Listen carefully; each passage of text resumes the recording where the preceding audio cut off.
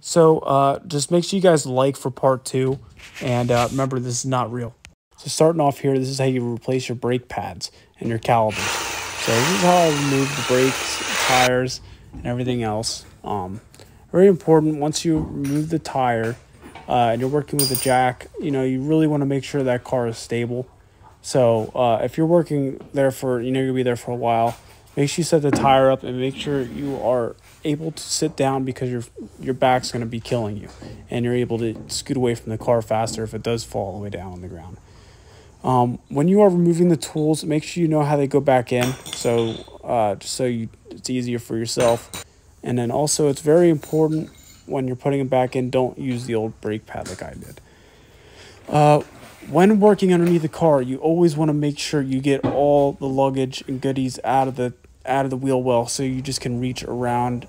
You know, it's just easier for you to access everything, you know, all the bolts and stuff.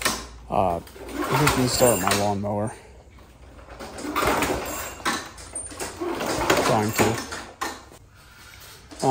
Once you get the last piece out of there, you're pretty much ready to start unscrewing and breaking shit. I also cut the brake lines to make it easier, so the calipers weren't stuck.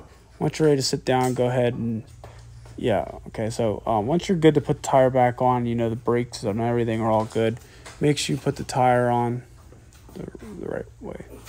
As long as the brake doesn't go to the floor, we should be good.